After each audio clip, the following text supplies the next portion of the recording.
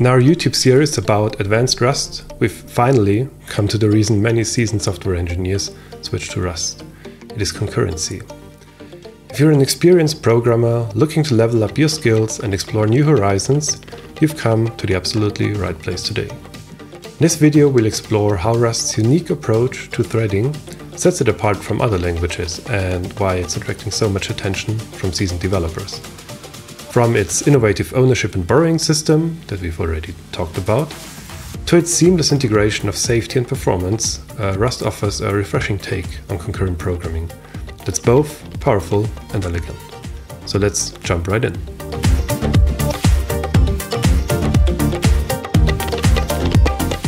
Let us start off by looking at what Rust has to offer for us right out of the box in terms of threading. Well, it's not hard to guess. Everything that is important for threading or for creating a thread is in the thread module, and in here we can just spawn a thread with thread spawn. What it returns to us is a join handle, and we will happily accept this one for now. And what it takes inside the spawn is a function that should be executed in this thread. Well, it's very common to just use a closure here, so we'll have a closure. And in here we can do whatever we would like to do in this thread. So let's say we have some data that is created in the main function. And we'll say this is the best data ever. It's just a vector from 1 to 5. And now we would just like, for an introductory example, to print this vector in the thread. So we'll go print line, and we'll call this print data in thread.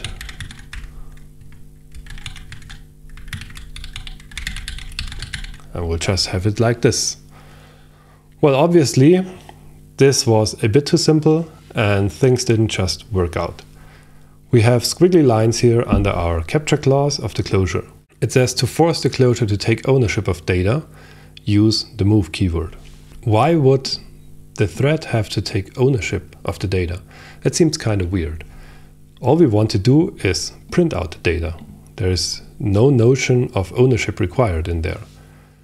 Well, remember that when we have a thread, this thread executes concurrently, meaning at the same time, whatever that exactly might mean, to our main thread of execution, which is the main function here.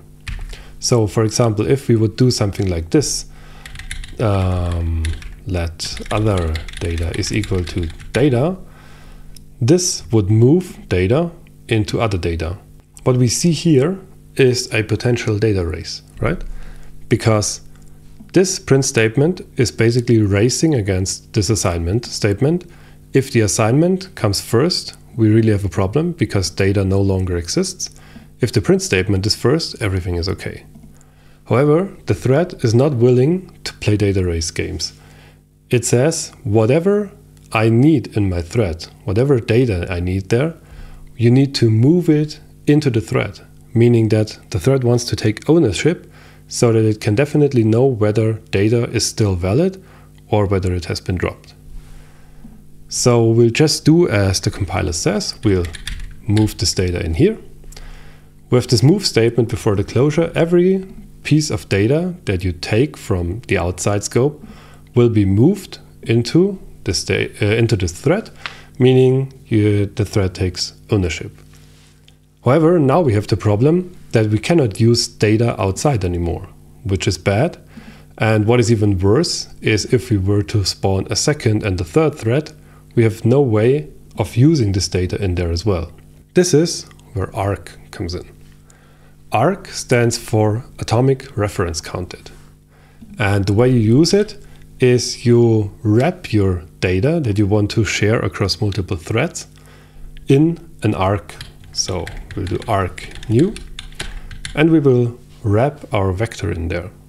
What happens is that arc is a shared pointer, and it does that like most shared pointers do via reference counting, meaning that it has a bit of overhead compared to a normal pointer, and this overhead includes the reference counter, which counts at how many places there is the shared ownership that occurs.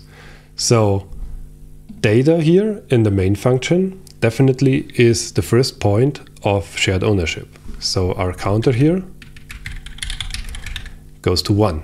Then when we want to move the data into this thread, the best way to do is to first make a clone.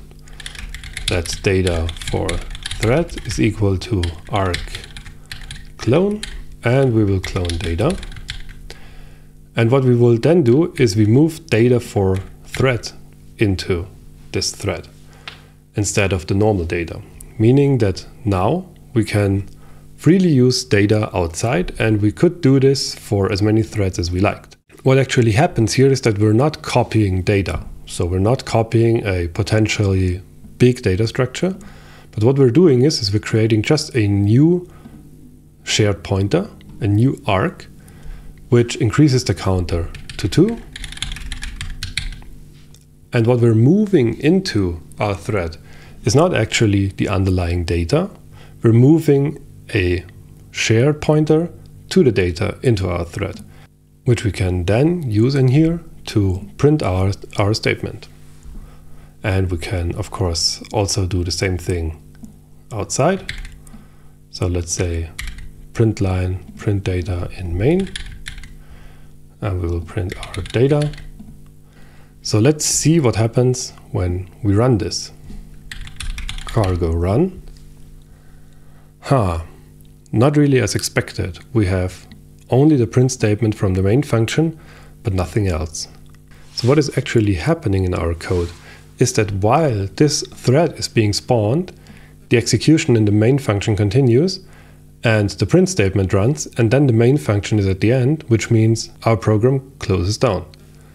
All while this thread is still spawning, and once our program is closed down, the thread won't be able to do anything anymore.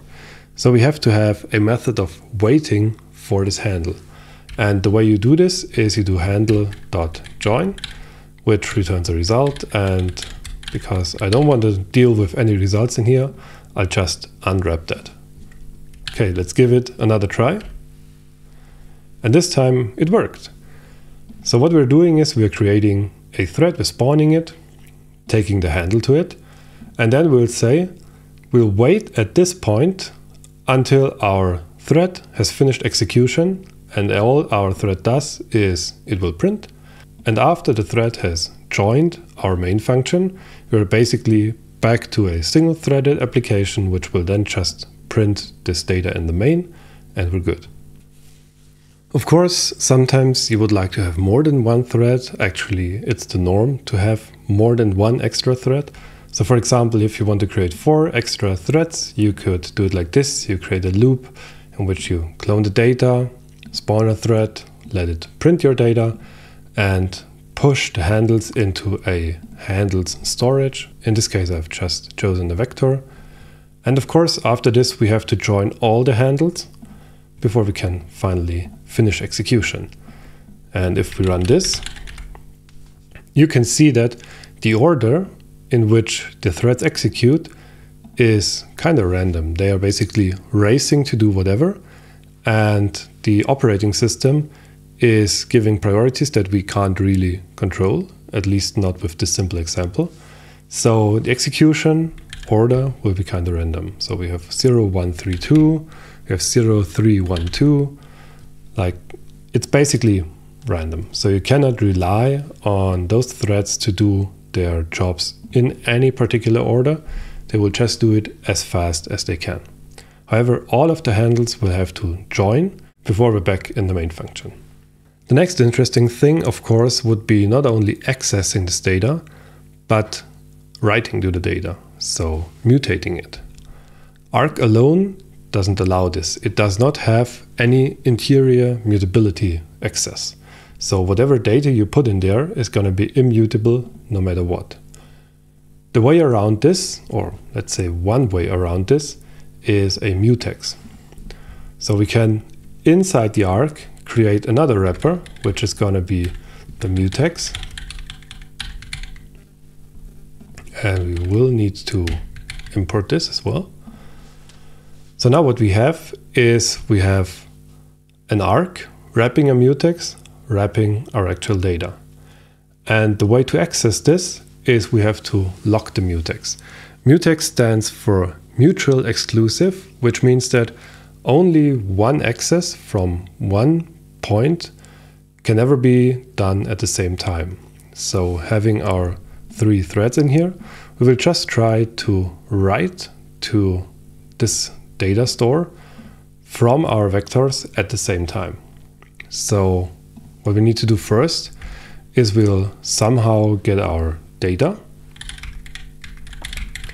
in a mutable way. And the way we do this is by accessing our data clone. And then we will have our lock, which locks the mutex, meaning that whatever thread gets to this line of code first will say, I am now the only one who can access this data. And this is a function that returns a result. So we have to unwrap here. And now we can do something like data.push, and we'll just push the thread ID in this case. And let's remove this line here.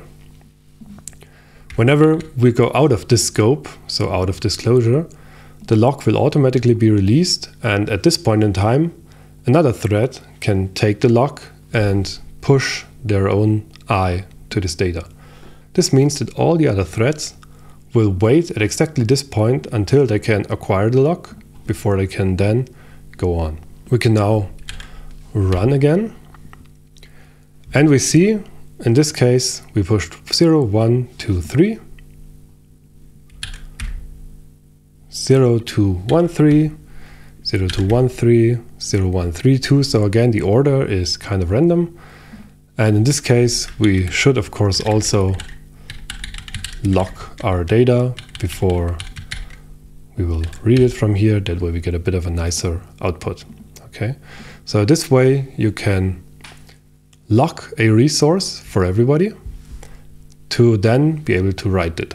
And this goes, of course, hand in hand with Rust's ownership and borrowing system, where you can also only borrow a resource mutably once, and you cannot have other borrows neither read nor write at the same time. The third and last concept I would like to introduce is the read-write lock. So with this mutex, the shortcoming that we have now is that, let's say, only one thread would like to write, while all the others would like to read. Of course, you cannot read at the same time that somebody else is writing. But all the threads that would like to read could do this at the same time if nobody is writing to it. However, this is not possible with a mutex. A mutex locks the resource whenever you want to access it. So what we can do here is, instead of using a mutex, we'll use a read-write lock, and this is the RW lock. And in this case, instead of locking the resource, you can either do a .read or you can do a .write. So to have our example not change in functionality, but just change the syntax towards a read-write lock, we would do the following thing. Here we want to write to it. And of course, only one thread can ever acquire the write lock at the same time.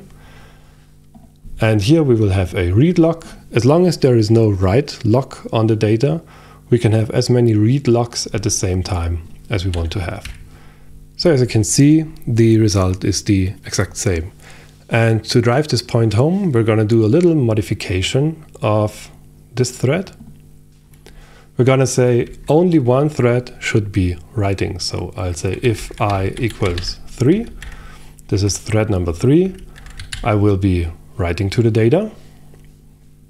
And the others will just read from the data. So we'll have just a print statement,